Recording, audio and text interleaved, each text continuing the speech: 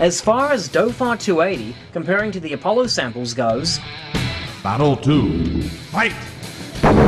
we look up the paper for DOFAR 280 and its cousins on the Lunar Sample Compendium website, and in it we find an unusual discovery in DOFAR 280, paired with DOFAR 081, are the reduced minerals for silicite, ferdisilicite, and a new mineral hapkite that have been proposed to form by impact-induced vapor phase deposition in the lunar soil, Figure 8. DOFAR 081 and its pairs have compositional features that make lunar feldspathic meteorites distinct from Apollo samples. They have high aluminum oxide, 30% by weight, and low ferrous oxide, 3.2% by weight.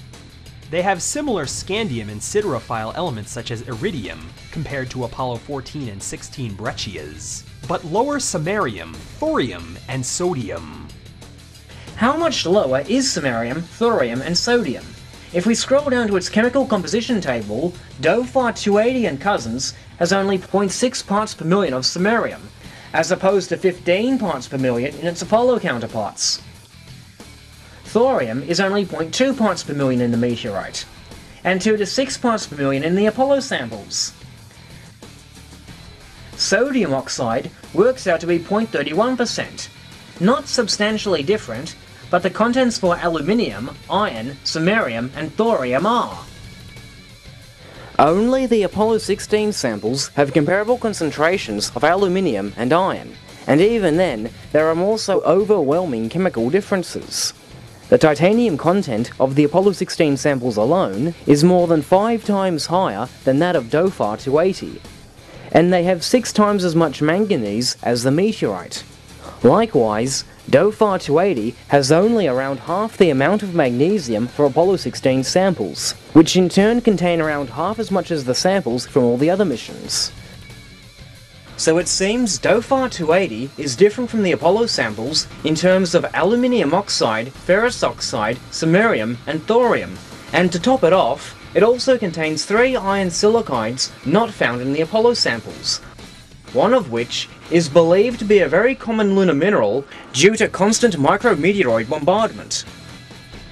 This adds to the fact that we have 3 other lunar meteorites which are unlike any basalt from Apollo, and another 2 that are distinct from the Apollo and lunar basalts.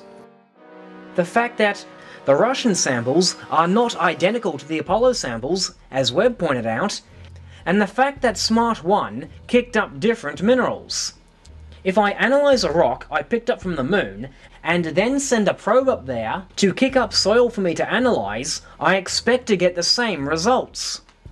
Whilst on the subject of moon minerals, to date, only 3 new minerals were found in the Apollo samples. Alkalite, which was named in honour of the Apollo 11 crew, tranquilityite, which was named after the Apollo 11 landing site, and pyroxferroite, which was later found to occur naturally on the Earth, as were the other 2 minerals.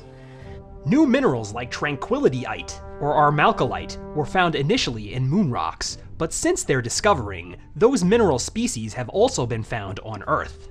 So much for the Apollo samples having something unique that can't be found in either terrestrial rocks or meteorites. Now, why did Webb even bring up the subject of hapkite? First, he alleges that what the ABC said about different minerals was just a teaser to make the story sound more sensational than it really was. Now he tells us that they simply lifted a piece from one of their earlier articles on meteorites and attributed it to SMART-1. Which is it? But there's also a third ABC Online article, a transcript from The World Today, which aired September 4, 2006, the day after the crash, which not only says that the cloud of dust is an ongoing investigation, but includes a statement by Phil Edwards, officer in charge at Narrabri. Since propagandists love to attack an opponent over the occasional mispronunciation of foreign or otherwise unusual sounding names, I feel the need to point out that it's not pronounced Narrabri, it's pronounced Narrabri. You know, rhymes with by. Normally I wouldn't resort to the same tactics of my opponents, but frankly, I'm quite curious as to how Webb could have screwed this one up. Firstly, The correct pronunciation for this facility was mentioned in the ABC broadcast that Webb attacked and quote-mined. Observatories in Chile and Narrabri in New South Wales also were trained on the probe. I think that shows just how much of the news report he watched. I mean, if you prominently respond to a video that contains the correct pronunciation of a word, and yet you still get it wrong, there really is no hope for you. Second, a link to an MP3 recording of this very broadcast can be found directly above the World Today transcript. They do this for all their broadcasts. I should know. I was on that show just months later when they ran their coverage on the Sydney premiere of Casino Royale. The correct pronunciation for Narrabri is mentioned twice in the radio show that Webb brings our attention to. Nerves were being rattled at the Australia Telescope facility in Narrabri in the moments before impact. Scientists in Europe were relying on the New South Wales facility and scientists in Tasmania to track the spacecraft's final moments. Officer in charge at Narrabri, Dr. Phil Edwards. We had a bit of excitement yesterday because there was a storm front approaching us. But there's also a third ABC Online article, a transcript from the World Today, which aired September 4, 2006, the day after the crash, which not only says that the cloud of dust is an ongoing investigation, but includes a statement by Phil Edwards, officer in charge at Narrabri, which puts everything in perspective. He equates trying to fully understand lunar geology based on the limited samples brought back by the Apollo astronauts to trying to fully understand the Earth's geology based on a couple of handfuls of sand from the Sahara Desert. Finding new minerals on the moon, minerals different than those found in the Apollo moon rocks, is something that the scientific community expects to happen. So finding new minerals on the moon does not, in any way, prove or even suggest that the Apollo moon rocks are fake. Okay. First, Webb insists that the ABC made up garbage about different minerals as a teaser to sound sensational. Then he says that they lifted stuff about new minerals from an old article on Hapkite and then falsely applied it to SMART-1. Now he tells us that scientists expect to find different minerals. Which is it now? This is why I know I'd make a bad propagandist. I have no idea which of the conflicting stories I need to stick to.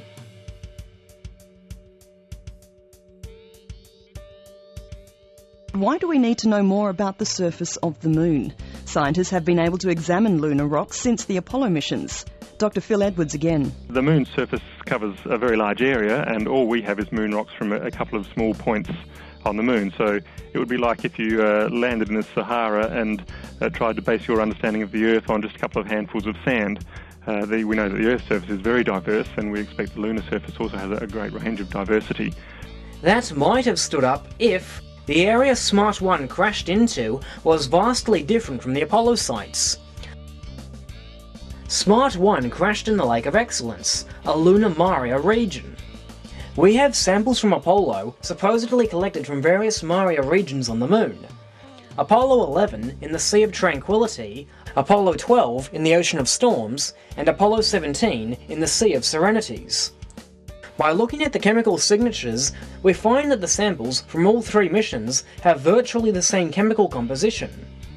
The only difference is the Apollo 11 samples are enriched in titanium oxide. Otherwise, they are all about the same. Likewise, the average mineralogy is not that different either. The proportions of feldspar, olivine and pyroxene may vary in proportion, but the numbers from mission to mission are generally close enough. The only difference is the Apollo 11 samples are enriched in opaque minerals, such as ilmenite. That of course is because the Apollo 11 samples are high in titanium, which explains their abundances of these titanium iron oxide minerals. So overall, Maria samples are pretty much the same. Further, by comparing the Apollo 17 surface samples to core samples from the same mission, we see again that there is not an appreciable difference between the two. That covers the chemistry. As for the mineralogy, during the 9th Lunar Science Conference, J.C. Lau and his team presented this model for the Apollo 17 drill core data. It catalogues the depth to percentage ratio of the various minerals found in the deep drill sample. All the common minerals are there: plagioclase, olivine, pyroxene, opaques, etc. While the percentage of these minerals may vary somewhat as the drill goes deeper into the ground, nowhere is it stated that minerals different to those on the surface were found. On page 33 of their book, Mason and Melson wrote up this list of the minerals found in the Apollo 11 surface samples and divided them up into 3 groups. Major minerals, minerals that exceed 10% by weight, minor minerals, minerals that range within 1 to 10%, and accessory minerals, minerals that are less than 1%. Pyroxene and plagioclase are both major minerals in the surface samples. Although ilmenite is a major mineral in the Apollo 11 rocks, it's a minor mineral in all the other Apollo rocks, as they are relatively low in titanium. And so for the other missions, it can be listed within the 1 to 10% range along with olivine. Looking back to the core samples collected only 1 meter below ground, we find that these minerals do not deviate by much outside those ranges. It is important to note that all 3 of these missions were allegedly retrieved from the Lunar Maria. SMART-1 also crashed in the Lunar Maria, albeit in the Lake of Excellence. If the samples we have from the Lunar Maria are any indication, we should expect to find the same chemical compositions and mineralogy at the SMART-1 landing site, yet SMART-1 found different minerals. To say that this would be expected would be like saying that you expect to find a difference between sand at Manly Beach and beach sand in Hawaii. Hell, even Phil Webb's hero, Randy Korotev, is convinced that the lunar rocks should be the same throughout. On his site he states, As noted above, there are known exceptions to the generalizations, and we lunatics surely hope that we haven't discovered all the minerals and rock types that occur on the moon. However, known samples of unusual composition and mineralogy are rare, and usually occur only as small, less than 1 gram, clasts in breccias or in the soil. We have no reason to suspect, based on data obtained from orbit on the Clementine and Lunar Prospector missions, that any region of the moon is rich in types of rocks significantly different from those we know about or postulate might exist. Most ore-forming processes on Earth involve water, so we would not expect any hidden ore deposits on the moon. Keep in mind that if more than 40 lunar meteorites have been blasted off the moon and found on Earth, then at any given point on the lunar surface, there can be rocks from any other point. For this reason, the fact that the lunar surface was poorly sampled by the Apollo and Luna missions is in itself not a good reason to suspect that rocks vastly different from those we have studied exist at unsampled points on the moon. Tens of thousands of lunar rocks and rocklets have been studied since the Apollo missions. It is highly unlikely that any yet unfound lunar meteorite will differ substantially in the minerals it contains or in its geochemical character from the Apollo lunar rocks. Of course, Nina reminds you that the Clementine and Lunar Prospector are NASA missions. I'm sure those instruments can tell you whatever NASA wants them to tell you. It seems NASA has painted themselves into a corner by having their space probes send back falsified data that indicates that the moon in general is made of identical or similar rock to the Apollo samples. They obviously didn't consider Australia's independent press picking up on the different minerals that SMART-1 found, did they? Given how rampantly Phil Webb plagiarized Randy Korotev throughout his entire critique series, he must therefore have complete trust in Korotev's authority on lunar geology, and therefore his stance that no one should expect to find vastly different minerals at unsampled regions of the moon. Consider also, in his previous video, he cited the remote sensing performed by NASA's Clementine mission as evidence for the Apollo samples. This is the same probe that Korotev cited as proof for the lunar geology being the same throughout. If Webb uses the data from Clementine, he must therefore have complete trust in its data that indicates there is no reason to suspect any region on the moon would contain rocks different to the Apollo samples. Otherwise, Webb again stands guilty of cherry-picking, quote mining, and misrepresentation. Evidently, this is the most likely case, as he avoids mention of this section from Korotev's site and instead favours a statement made by Dr. Phil Edwards, who says the exact opposite. I've said it before, and I'll say it again, Phil Webb evidently cherry-picks whichever source is convenient to his argument at any given point in time, even if it contradicts something he said earlier. And he has the gall to accuse me of logical fallacies? There are many other claims that Webb makes in his next video.